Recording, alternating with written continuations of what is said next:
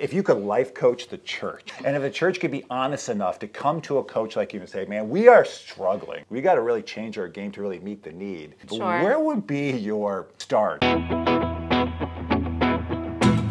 everybody, welcome back to The Pour, the place where we serve faith and culture together. And today, a life coach is going to change my life right here on the set. Let's get to it. You didn't think I was going to put that much pressure on you. No, I was going to say that's a lot of pressure right now. This is Ashely Sholtes, who is a life coach who has an incredible story. Before we get to that though, it is a tradition for us to present a drink. We had some extra sparkling ices. You come into people's lives and you sparkle it up. There's no sugar, but probably tons of chemicals. Cheers. Good chemicals. Thank you. Winning. We're already winning already because the last guy brought his own booze. I dare you to put one of those in your water. A lot of people might not know what a life coach is. You're not a therapist. You're not a consultant, but you're like a coach. But you don't have like a helmet on or a baseball cap and a whistle. You're not screaming at someone. No. You're like a life coach. Yeah. You're going to coach the life. Right. Why would someone go to a life coach? Because life can get really unorganized, feel very overwhelming, out of control, and it's how do I organize, prioritize, and make sure I find myself in the process and stop losing myself. Get back on track to life and your life purpose. I have a feeling that the reason why you're doing this is because you have a story of your own. Maybe you needed to do this to get back on its own. I went through a curveball of a divorce. With that, it's okay, how do we pick up the pieces and rebuild and grow and make your future what you need it to be to support you and the kids? And that's what we had to do. It was open the business, all about action, and literally take action. So does that mean that a lot of people, when they're in a rut and they're stuck, is because they're just an inability because of a life event or something they're going through, they get stuck in their tracks and they just can't take action, and therefore that creates the rut? I mean, sometimes it can, or sometimes there's so much going on in life and it feels very overwhelming. Where do I start, right? I have all these great ideas. I have all this stuff I want to do. Sounds a little bit like this show, that we had big dreams. It's going to be a late night talk show on a main network, and you just got to take action. You said before the show, small actions are Digestible bites. Here we are with no budget, drinking sparkling ice, and we're growing. We had a studio audience member last episode. It's phenomenal. You went through this curveball, and was it overwhelming? It was a total shock. It was survival mode. What was a great experience of that is that woman that I let lead the path during that time, she was the survivor. She is the doer. She is what's next. Let's get this done. How do we get through this? When I'm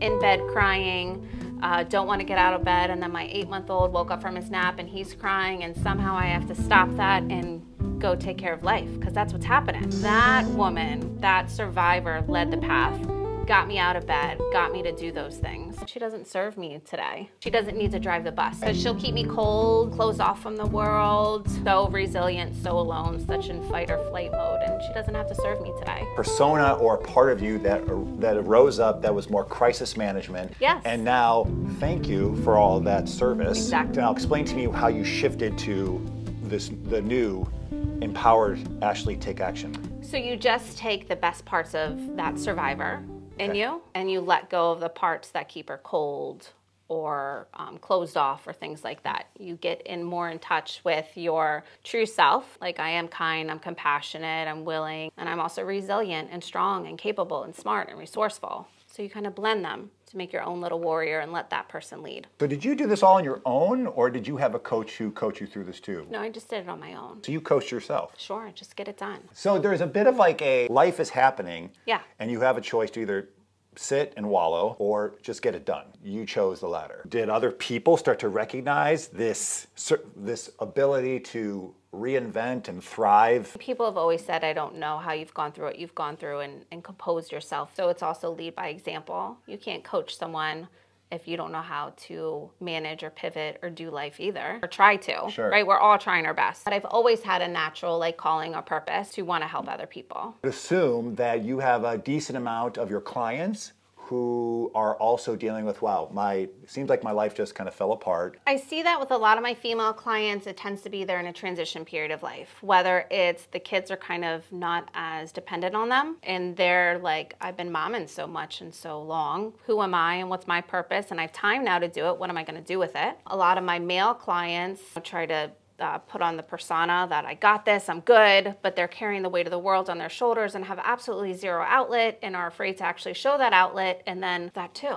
the pressure. So as a church, we're always trying to figure out what is the heartbreak that's happening out there, like out in the culture. What are some of the common themes you're hearing about people with like the relationship world? Relationships with kids, a lot of the husbands and wives, they both feel kind of overlooked or unappreciated, where maybe the wife might not understand the amount of pressure the husband puts on himself to be able to provide and show up, act as if they have it all together all the time. Wives also not feeling as appreciated. I go to work, I run that ship, and then I'm at home and I'm running this ship and I just need some help. How do you get a dad to realize that mom is momming and mom is full-time jobbing, and we need to have some recognition of this huge plate that's in front of us, because I see this a lot. How do you coach around that? I think it starts with leading with kindness and appreciation. The more appreciated you feel, the more you're just going to give that off. The more maybe disrespected or overlooked or not cared for or not a priority, you're not going to want to show appreciation. So even if it's just Sunday night check-ins, like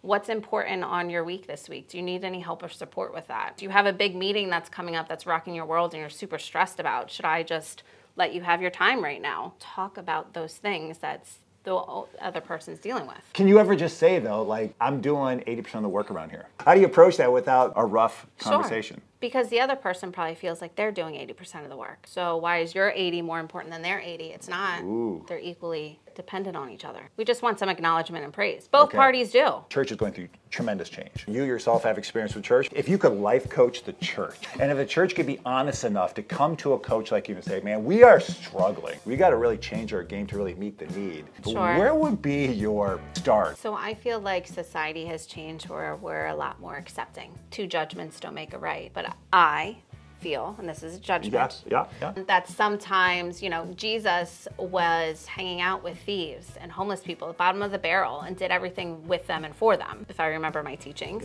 However, as an adult that has a lot of knowledge, and I would make a judgment that sometimes some Christians or some religious people might have some very low tolerance of, let's say, homosexuals or different people, places, and things. So it doesn't attract a person like me to the church.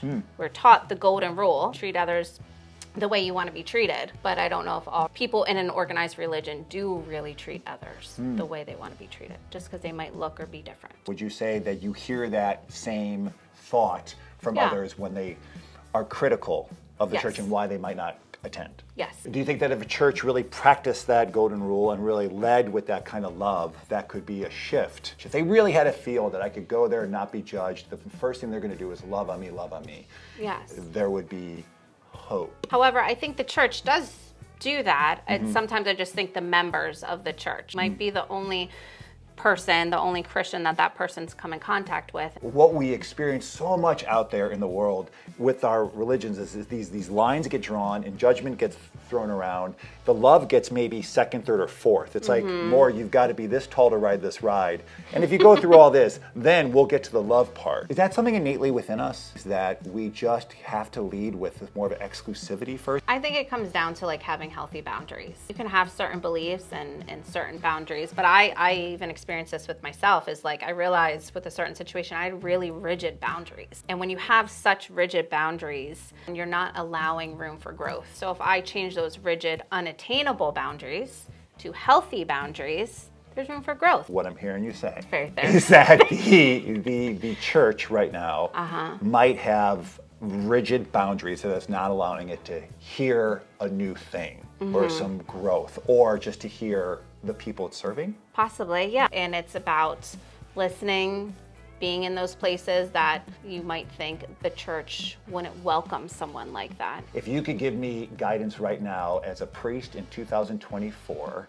what would be your kind of pep talk? Follow your passion, listen to your truth, right? There's a fear inside of us, and that will talk us down, or it'll make us want to conform to what we know, because that feels safe. But right now, things are changing, and you are willing to tackle that, which is a gift. Not everyone's willing to tackle that. Yeah. So follow that gut instinct and go to where you might not typically go. What will the church look like in 25 years? Don't know how big it would be.